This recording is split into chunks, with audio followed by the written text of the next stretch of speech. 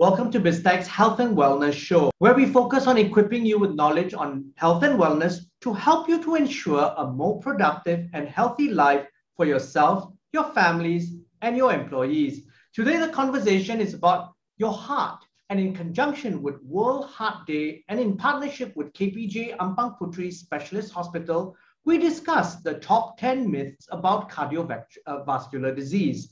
Now, to bring insights on this topic, we have Dr. Ika Faizura, consultant cardiologist at KPJ Ampang Puteri Specialist Hospital.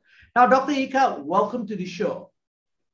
Hi, Brian. Thank you very much for inviting me. Yes, hopefully we can debunk some of the myths about heart disease tonight. Now, Dr. Ika, can we start by you giving us an overview of yourself, your training, as well as your specialty? Okay. My name is Dr. Ika. I'm actually a cardiologist, consultant cardiologist. I work in KPJ Ampang Puteri for the past 6 years. Prior to that, I was in IJN for about 5 years.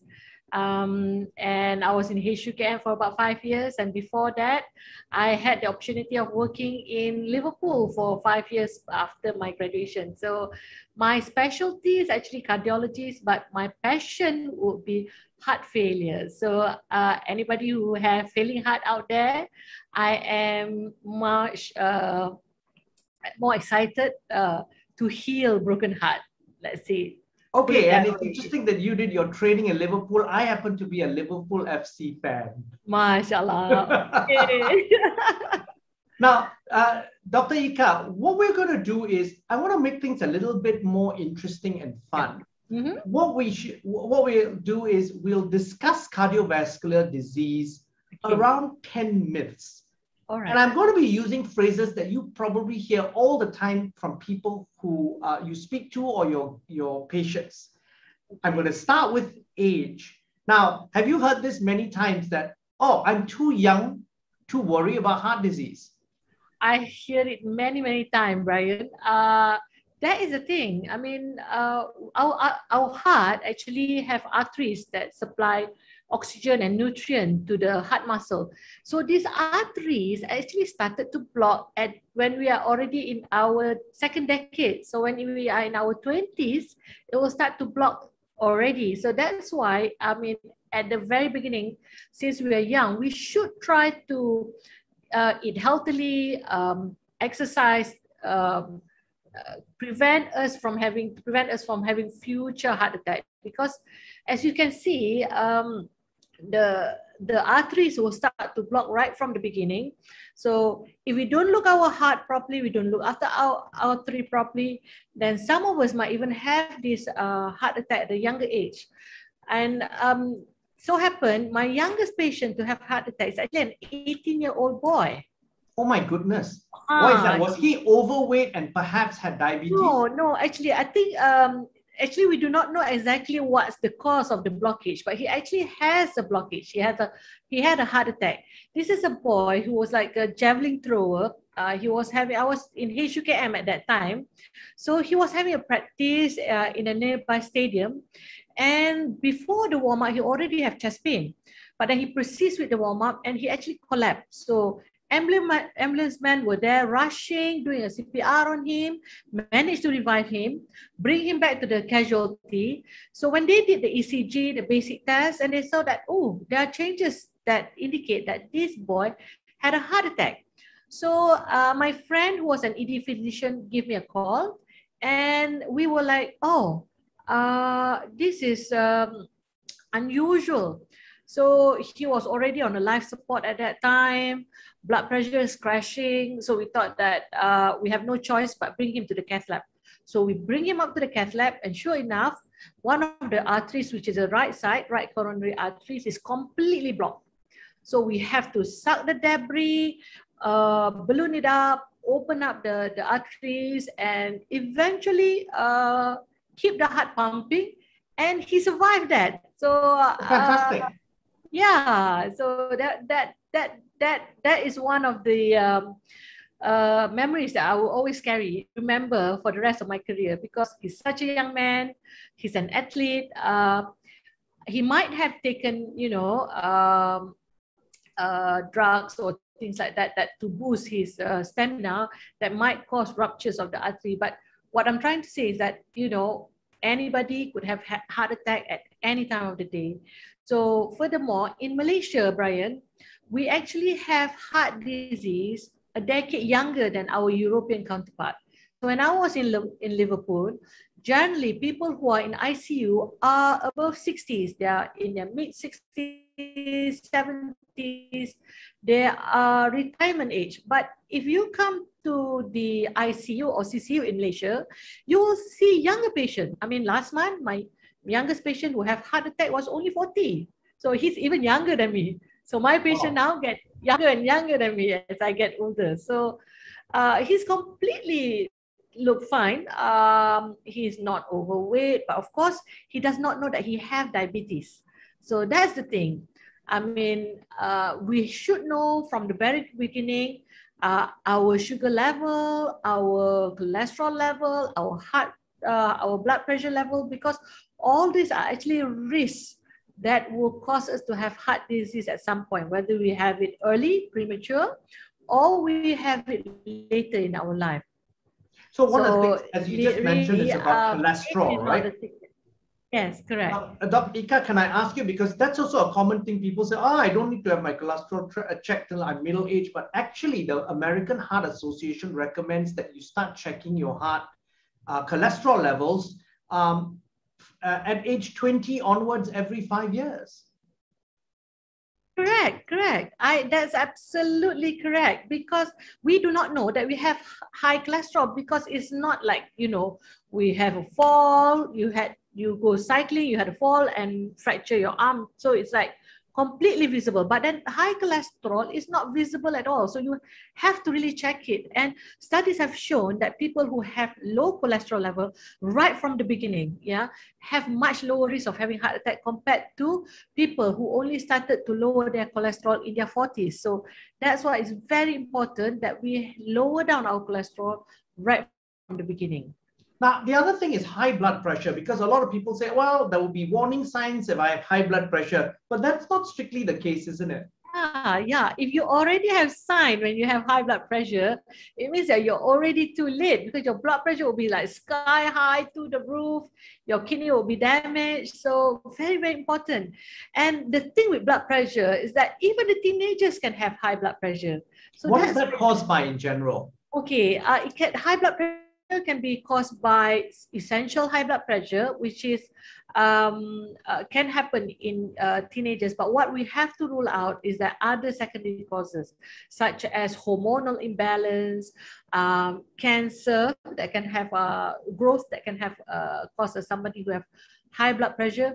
But I have seen nowadays much younger population in their teens or in their 20s who have essential hypertension, meaning that their high blood pressure high, not due to any other secondary causes, because anybody who have come to me with high blood pressure, I will have to check their kidney function, do the ultrasound, do the full workout to make sure that I have ruled out all the secondary causes. But more and more younger people nowadays, especially now that they are hooked onto the computer, they are doing online class, when I look at my children's laptop, their screen time is like 5-6 hours, Brian. So, they hardly move. So, and also now food are easily accessible. Previously, to have good food, we either have to cook it ourselves or have to go out and buy it, you see? Yes. Have to park. But nowadays, no. We just like on a click of a handphone and here they come, So all that.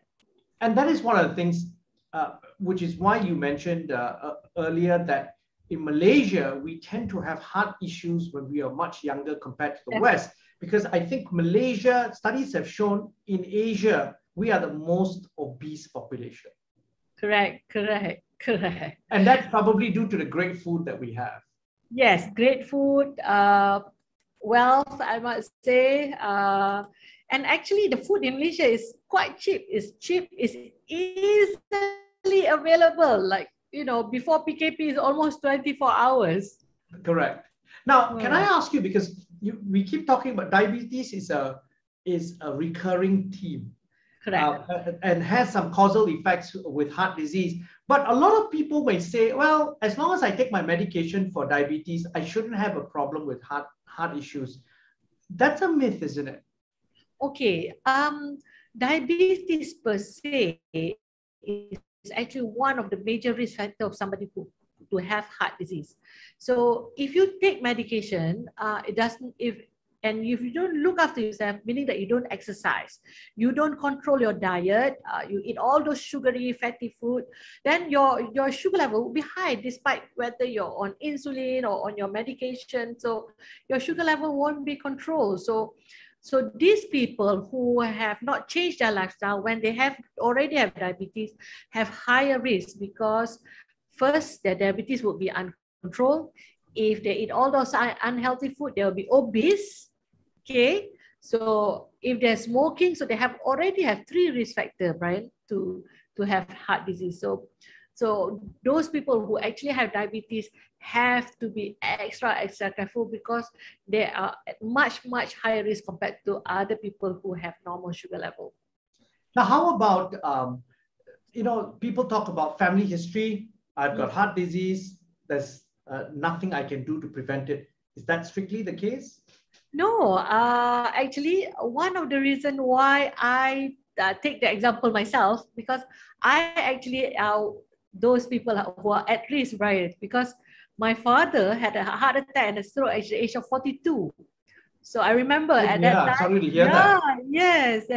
That's the point whereby I know that I have to be a doctor, and if I'm good enough, I have to be a cardiologist, because he had a heart attack right in front of me. And I actually see that the cardiac rhythm when he was in ICU, it was actually showing a flat line for a short while. Oh dear. And I felt completely hopeless, helpless at that time. And yes, doctor come immediately, but then, seeing that in front of your eyes, my father had a stroke first, then a month later he had a heart attack.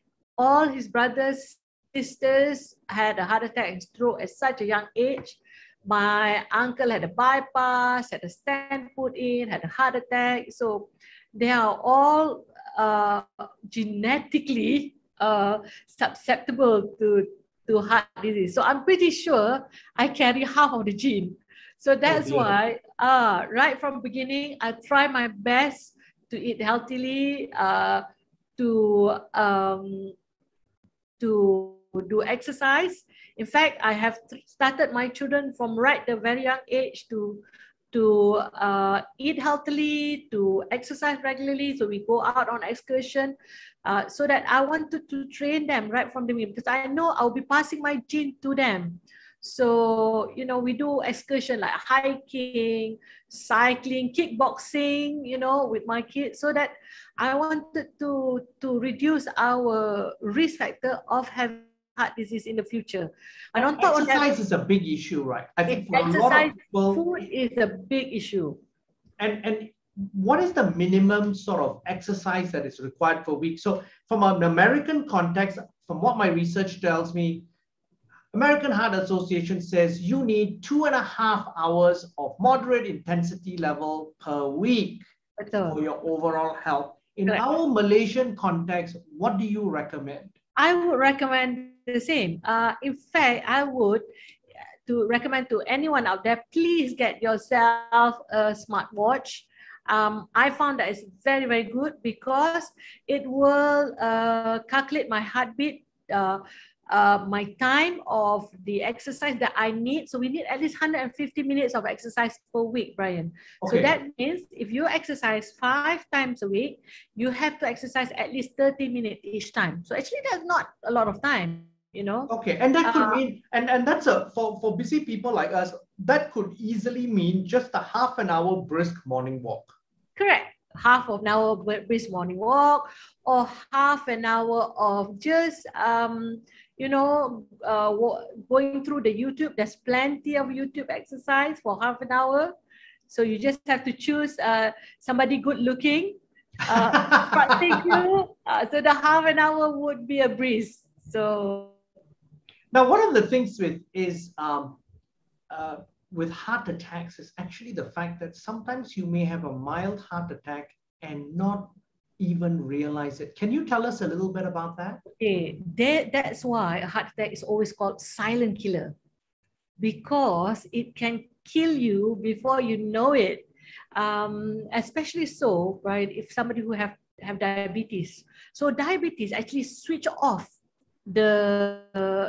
our sensory of pain sensation when you have a chest pain. So that's why some diabetic people do not realize that they have actually had a heart attack, and they only seek treatment afterwards when they are too breathless that they cannot breathe, they cannot even walk for a few steps. So that's when they come to us, it's already too late. A few years ago, I got this cyclist. He's also like you, who's like long distance cycling. At that time, there was no PKP. He can still cycle in Lata, you know, the Lata highway. Yes, Lata, yeah. It must be at least 100 kilometers, right? Yes. So he actually cycled that 2 weeks before he actually had an attack. So he was super fit. He smoked occasionally. So he started to have the chest pain on Saturday morning.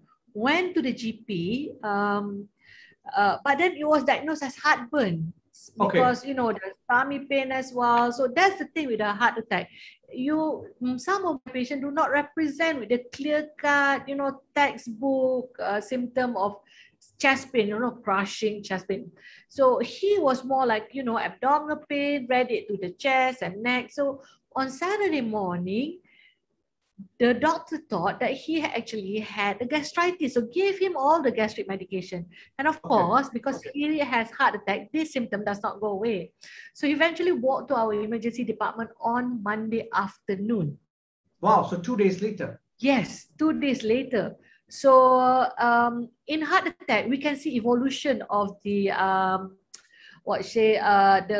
the investigation that we do, such as ECG. So I can tell from the ECG, it correlates with what his history. You see, he was telling me that he has chest pain on Saturday morning. So his ECG changes indicate that the heart attack was not fresh. It's not acute.